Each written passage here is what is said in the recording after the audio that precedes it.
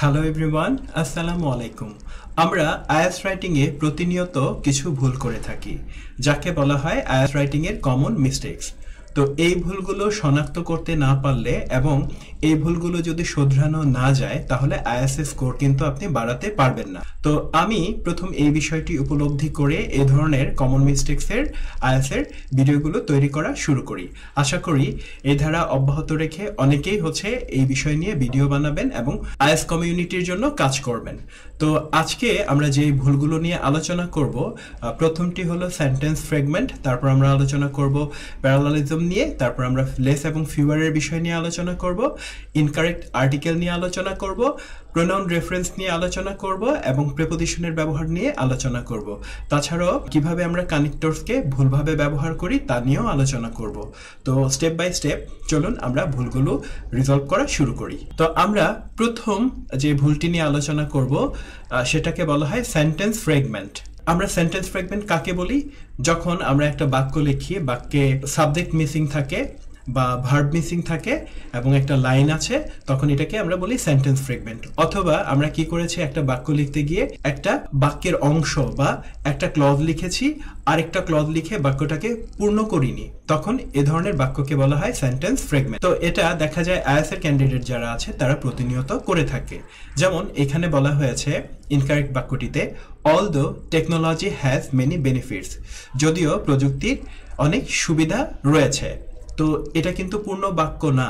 Although দিয়ে বাক্য বানাতে গেলে অবশ্যই অলদো দিয়ে যে বাক্যাংশ বা ক্লজটি দেওয়া হয় তারপর আরো একটি ক্লজ দিতে হবে। কারেক্টেড বাক্যে আমরা দেখতে পাচ্ছি although technology has many benefits, যদিও টেকনোলজির রয়েছে অনেক সুবিধা। তো প্রথম ক্লজ শেষ হয়ে যাওয়ার পর আমরা কমা দিয়ে এটাকে প্রথম ক্লজকে সেপারেট করে ফেলেছি, আরেকটা ক্লজ নিয়ে এসেছি, it can lead to social isolation, এটি সামাজিক বিচ্ছিন্নতার কারণ হতে পারে। এখন এটি একটি পূর্ণ বাক্য, অর্থাৎ দ্বিতীয় ক্লজটি দেওয়ায় বাক্যটি সম্পূর্ণ একটি বাক্যে পরিণত হয়েছে। এই ভুলটি যেন আমরা প্রতিনিয়ত না করি তার জন্য আপনাদের সামনে প্রেজেন্ট করলাম। আমাদের লেসনের দ্বিতীয় ভুলটি হলো ফল্টি প্যারালালিজম বা ত্রুটিপূর্ণ প্যারালালিজম। তো আমরা দেখতে পাচ্ছি স্টুডেন্টস এনজয় রিডিং, ছাত্ররা উপভোগ করে রিডিং। একটা এনজয় ব্যবহার করা হয়েছে, এনজয় হচ্ছে একটা ভার্ব, একটা ভার্বের পরে আরো একটা ভার্ব বসালে তার সাথে আইএনজি যুক্ত করতে হয়। তো আমরা প্রথম আইটেম দিয়েছি রিডিং, রিডিং দিয়ে কমা দিয়েছি, তার অর্থ আমরা একটা লিস্ট প্রেজেন্ট করব।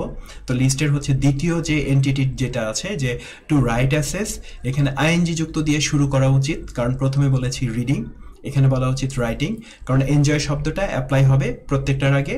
তো এখানে বলেছি টু রাইট অ্যাসেস, কারেক্ট বাক্যে আমরা বলেছি writing assess. So two right এটা আমরা লিখতে পারবো না, কারণ এনজয়ের পরের শব্দটা রিডিং, কমা দেওয়া হয়েছে, আরো একটা শব্দ আসবে, সেটার শুরুতেই আমাদের কি করতে হবে, রাইটিং বলতে হবে, রাইটিং অ্যাসেস। এরপর অ্যান্ড দেওয়া হয়েছে, অ্যান্ডের পর ধারাবাহিকতা মেনটেন করে বলা হয়েছে পার্টিসিপেটিং ইন ডিসকাশনস। তো আমাদের এটা মনে রাখতে হবে একই রকম এন্টিটি দিতে হবে, ভার্ব আইএনজি যুক্ত যে এন্টিটি, যেমন রিডিংটা একটা ভার্ব আইএনজি যুক্ত একটা শব্দ, রাইটিংটা একটা ভার্ব আইএনজি যুক্ত শব্দ, পার্টিসিপেটিং একটা ভার্ব আইএনজি যুক্ত শব্দ, অর্থাৎ আমাদের সবগুলো এলিমেন্ট প্যারালাল করতে হবে।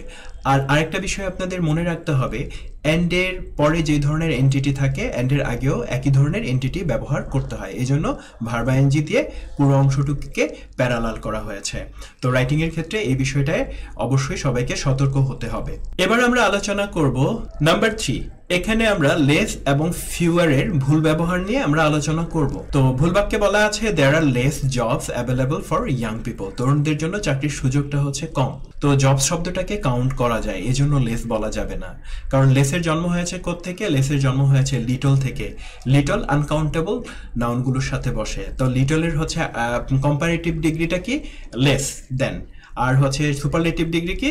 The list. তাহলে এখানে লেস জবস না বলে ফিউ বলতে হবে কিছু জব বোঝানোর জন্য।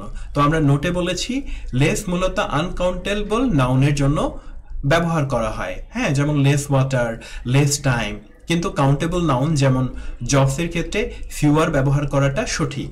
তো আমাদের আইএলটিএস এ ভালো করতে হলে কাউন্টেবল এবং আনকাউন্টেবলের যে বিষয়গুলো আছে এগুলো কনসিডারেশনে অবশ্যই আনতে হবে। নাম্বার 4, আমরা আলোচনা করব ইনকারেক্ট আর্টিকেলস নিয়ে।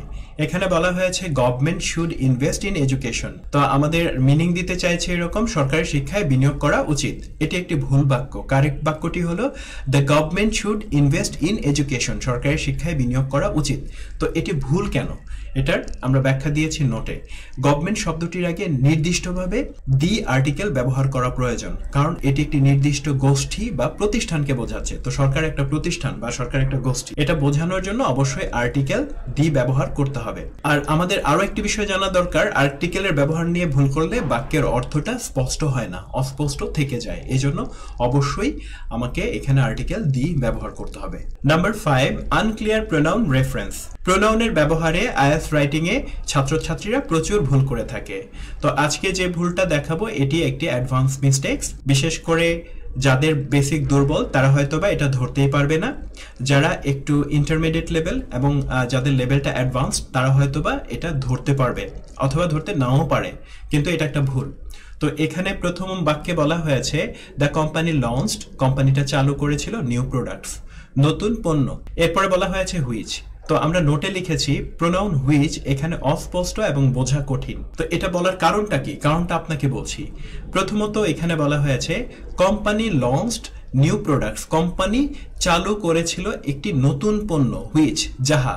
তাহলে এখানে কি কোম্পানি যে একটা নতুন পণ্য চালু করেছে এই পুরো ঘটনাটাকে বোঝাচ্ছে হুইচ দিয়ে? না, এটা দিয়ে বোঝাচ্ছে নতুন প্রোডাক্টগুলোকে।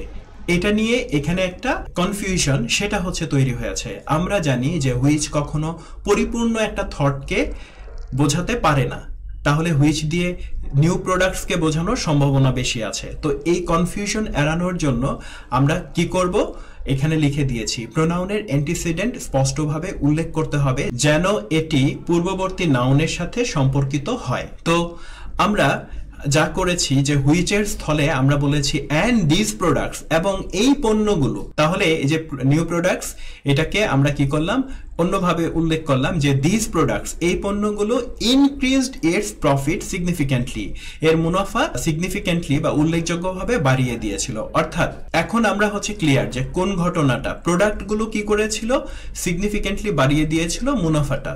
তো আমি হুইচ যদি লিখি তাহলে এই জিনিসটা ক্লিয়ার থাকে না, এখানে কনফিউশন থেকে যায়। তাহলে এই প্রোনাউন রেফারেন্সের যে ব্যাপারটা আছে এটাতে স্টুডেন্টদেরকে গুরুত্ব দিতে হবে যারা 7 স্কোর পেতে চায় বা তার চেয়ে বেশি পেতে চায়। Number 6, wrong use of preposition, প্রিপোজিশনের ভুল ব্যবহার। তো এখানে বলা হয়েছে he is good in math and science, সে গণিত এবং বিজ্ঞানে ভালো, যেটা অ্যাবসলিউটলি একটা রং। কারণ আমরা জানি গুড শব্দটার পর অ্যাড বসাতে হয় দক্ষতা বোঝানোর জন্য। তো আমরা জানি যে গুড এট মানে দক্ষ, ব্যাড এট মানে অদক্ষ, কুইক এট মানে দ্রুত, স্লো এট মানে ধীর।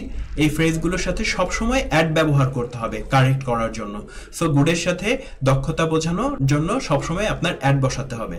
আমাদের আজকের লেসনের সর্বশেষ যে ভুলটি আমরা আপনাদের সামনে প্রেজেন্ট করব সেটা হচ্ছে মিস ইউজিং কানেক্টর, অর্থাৎ কানেক্টরকে ভুলভাবে ব্যবহার করা। তো আমরা এখানে দিয়েছি many people believe in climate change, অনেক মানুষ জলবায়ুর পরিবর্তনে বিশ্বাস করে। অন দি আদার হ্যান্ড, অন্যদিকে সাম স্টিল ডিনাই ইট, কিছু মানুষ এটিকে অস্বীকার করে। রেড থাকার অর্থ হচ্ছে অন দি আদার হ্যান্ডকে ভুলভাবে ব্যবহার করা হয়েছে। তো আমি আপনাদের জন্য নোট দিয়ে দিয়েছি। অন দি আদার হ্যান্ড প্রায়শই ভুলভাবে কন্ট্রাস্ট বোঝাতে ব্যবহার করা হয়। অন দি আদার হ্যান্ড দিয়ে আমরা কন্ট্রাস্ট বোঝাই, কিন্তু ব্যবহারটা ঠিকভাবে করতে পারি না, ভুলভাবে করি। আমরা আরো বলেছি যে এটি মূলত দুটো ভিন্ন বিষয় বা দৃষ্টিভঙ্গির মধ্যে তুলনা করতে ব্যবহার হয়। যেমন এখানে বলেছে অনলাইন এডুকেশন অফার্স ফ্লেক্সিবিলিটি, যে অনলাইন শিক্ষা অফার করে বা প্রদান করে নমনীয়তা এন্ড কনভিনিয়েন্স, সুবিধা প্রদান করে। এরপর বাক্য শেষ করে দিয়েছি ফুল স্টপ দিয়ে। On the other hand traditional classroom learning, যে প্রথাগত যে শিক্ষা, ক্লাসরুম শিক্ষা প্রোভাইডস ডিরেক্ট ইন্টারাকশন, সরাসরি ইন্টারাকশনকে প্রদান করে। তো এখানে আমরা দেখছি যে অনলাইন এডুকেশনের সাথে ট্রেডিশনাল ক্লাসরুম এই দুটো বিষয়ের মধ্যে তুলনা বোঝানোর জন্য অন দি আদার হ্যান্ড ব্যবহার করা হয়েছে। কিন্তু এখানে উপরের বাক্যে আমরা দেখেছি যে ক্লাইমেট চেঞ্জ হলো একটি বিষয়, দুটো আলাদা আলাদা বিষয় না। তো এখানে আমরা বলেছি একই বিষয়ে বিপরীত মতামত বা তথ্য দেওয়ার সময় হাউএভার ব্যবহার করা সঠিক। হাউএভার বাক্যটিকে যুক্ত রেখে এক বিষয়ে বিপরীত তথ্য বা দৃষ্টিভঙ্গি প্রদর্শন করতে সাহায্য করে। হ্যাঁ, যা রাইটিংকে অনেক সুসংহত এবং অর্থবোধক করে। তো আমরা এখানে দেখেছি যে কিছু লোক many people believe in climate change, correct বাক্যে তারপরে সেমিকোলন দিয়ে এটাকে আলাদা করেছি, হাওয়েভার বলেছি, হাওয়েভার পর কমা দিয়েছি। তো হাওয়েভার ব্যবহার করতে হলে অবশ্যই আপনাকে সেমিকোলন দিতে হবে দুটো ক্লজকে যুক্ত করার জন্য, তারপর কমা দিয়ে তারপর বলবেন সাম স্টিল ডিনাই ইট। অনেক মানুষ জলবায়ুর পরিবর্তনে বিশ্বাস করে, তবে কিছু মানুষ এখনো এটি অস্বীকার করে।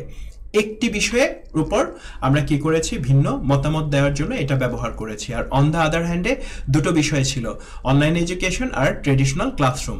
সো এটাও অ্যাডভান্স লেভেলের একটা এরর যা অনেকেই বোঝে না। তো আজকের লেসনে কিন্তু আমরা এই ধরনের কমন এররগুলো নিয়ে আলোচনা করলাম। যারা লেসনটি দেখছেন তারা অবশ্যই কমন এররের অন্যান্য ভিডিওগুলো দেখবেন।